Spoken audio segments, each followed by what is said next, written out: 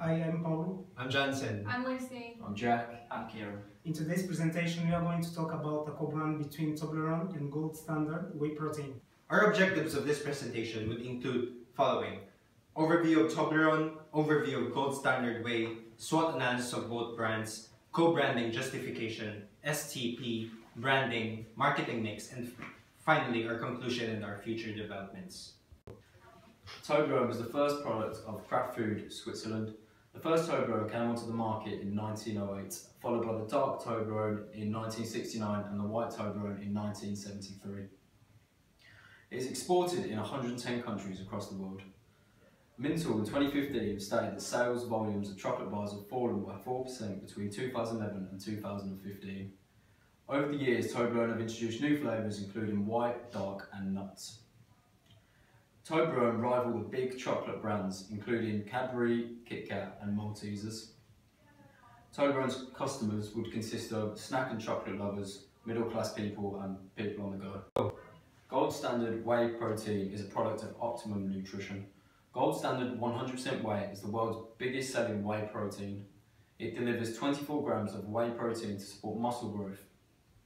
As stated by Mintel in 2015, sales of protein shakes and health supplements will continue to grow until 2020. Again, stated by Mintel in 2015, 63% of adults have consumed food supplements in the last 12 months, either daily or occasionally. Whey protein is ranked as the #1 protein product for muscle gain and cutting down. Its three main competitors are USN, Muscle Fitness and Synthesix. Whey's main customers are people who love working out and enjoy getting fit and being active. For the SWOT analysis of Toblerone, we will first look at the internal aspects, which is the strengths and weaknesses, followed by the external aspects, which is the opportunities and threats. For the strengths, it has a well-established brand identity. It also has a high brand loyalty. According to the Fine Chocolate Industry Association 2011, it is highly regarded as a global brand. It has a great taste and packaging. However, it has not many varieties compared to its competitors. According to Mintel 2014, sales of chocolates and similar products were decreased due to the rise of more health-conscious people. Opportunities: by entering growing cities and developing countries, by expanding its product lines to attract new customers. According to the Office of National Statistics 2015, consumer spending has increased significantly since 2011.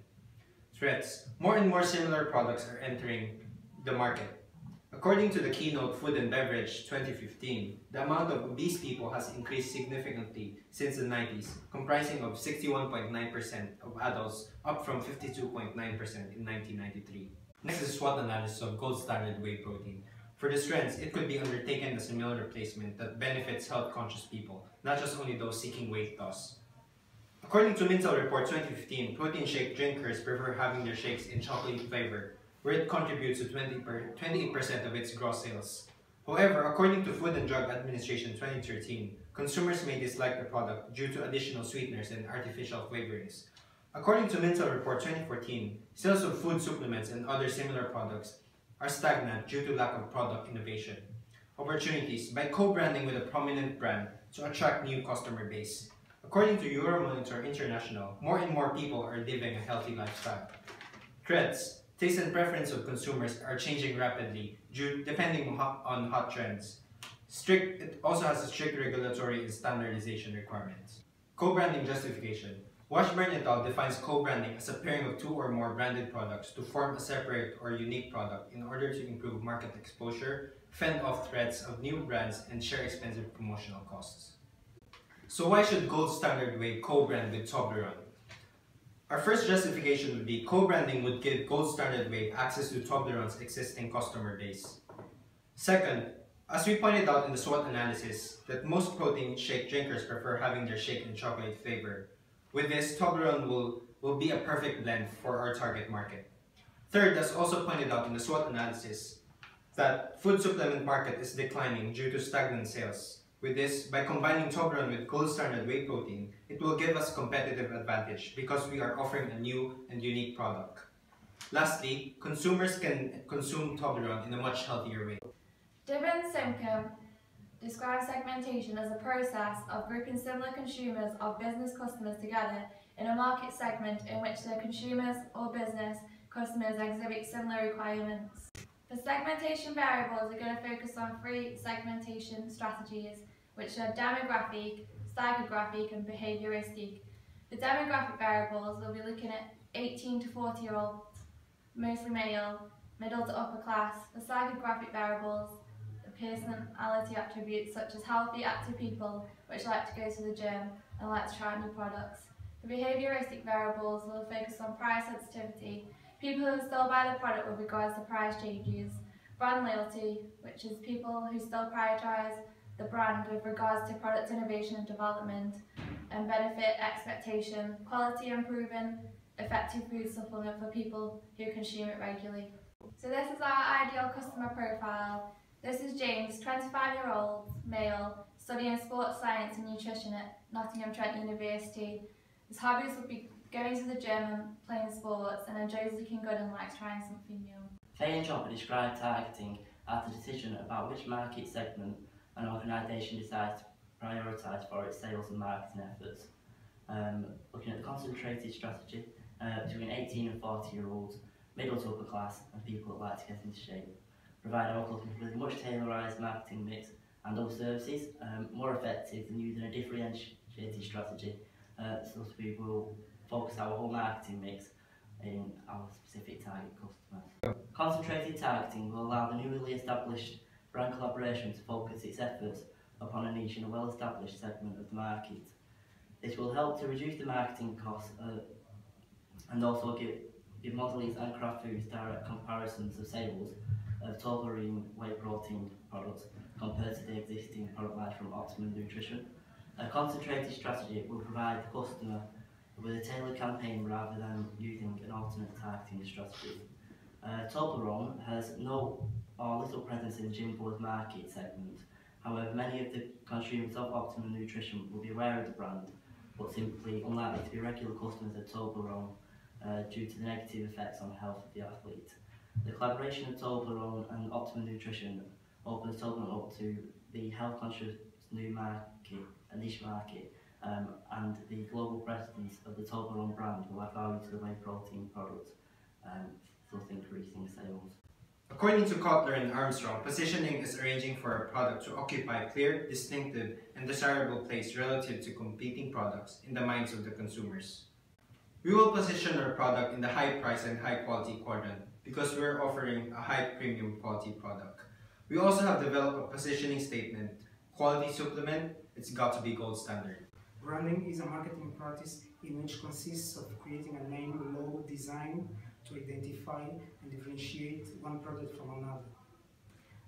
It has several benefits: increasing sales, add more value to the product, attract new markets, product innovation and development, consistency in the marketplace, which basically means that the more often people see your product in the market, the more often they are willing to buy. To brand loyalty, which means the more often customers buy your products, the more often they tend to become brand loyal. And brand recognition. According to Baker 2006, marketing mix is a set of marketing program activities designed to implement an agreed target market strategy. It consists in 4 P's: place, promotion, price, and product. Product, goods or service provided by company to their customers. This is our product, gold standard whey protein, Toblerone flavor. According to the Armstrong and Kotler, product can be seen at 3 levels: actual level, core, and augmented.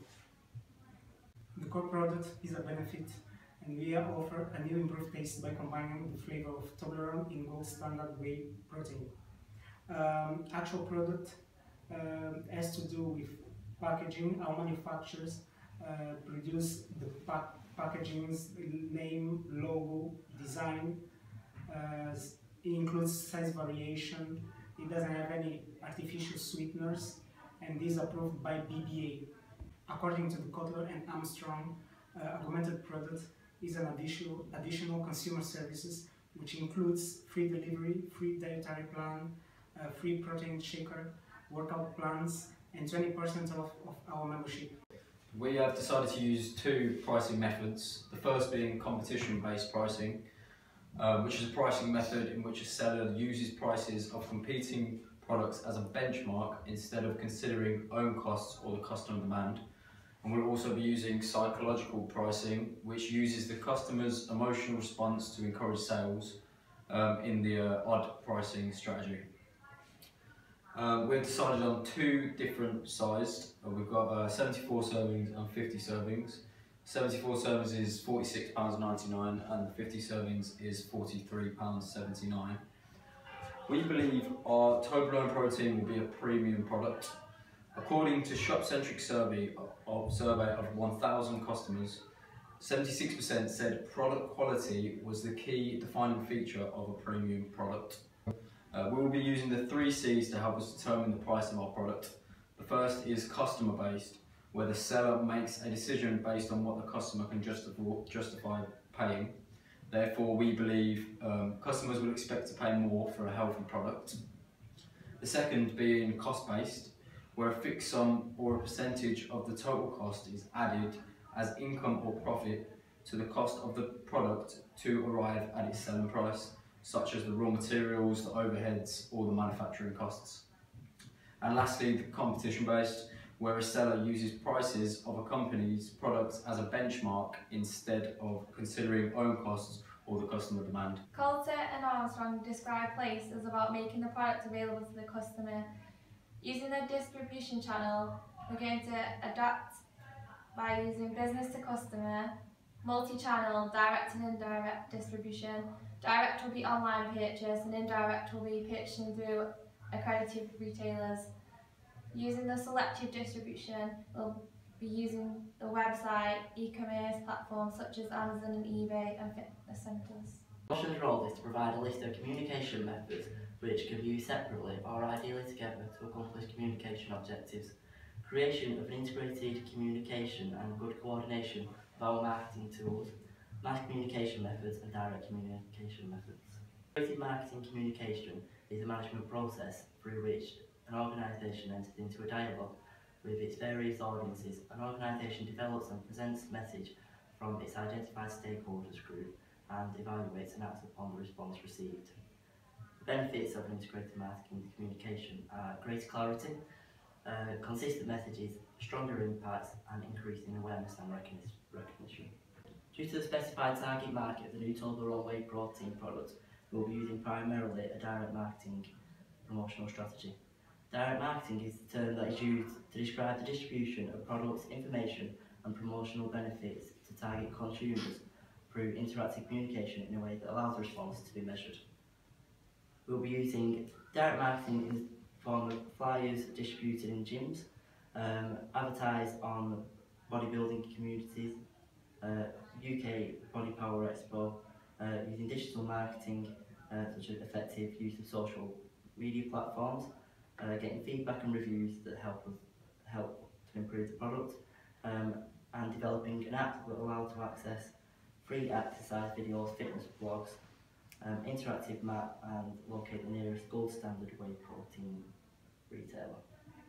As a future development, we will be bringing out new product ranges, at which point we might be able to use mass communication methods such as advertising, athlete endorsements, magazine publicity, sales promotion, coupons inside the magazines to retain customer loyalty. So for our conclusion, Mintel 2015 has identified that the growth of sports supplement market segment has evolved beyond the traditional niche fitness and bodybuilder to a broader range of lifestyle. Washburn et al. Argues that upon the successful launch of Toblerone Whey protein supplement and other similarly branded products at a lower but still premium price point could be marketed efficiently through advertising the collaborative brand with appropriate marketing tools to target the segment to exploit the full potential of the collaboration. So in the future we'll be looking to future developments such as a wider range of flavours such as Oreo, Maltesers and Crunchy, protein shakes in bottles, protein bars.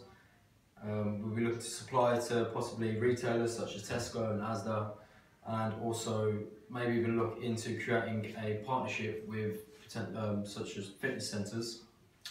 Added to this, it has been identified that the growth of sports supplement market segment has evolved beyond the traditional niche fitness and bodybuilder to a broader range of lifestyle. It is my argument that upon a successful launch of the Toblerone whey protein supplement, other similarly branded products at a lower but still premium price point could be marketed to multiple market segments using a differentiated marketing strategy, advertising the collaborative brand differently to each segment to exploit the full potential of the collaboration. So these are references. Thank you for listening.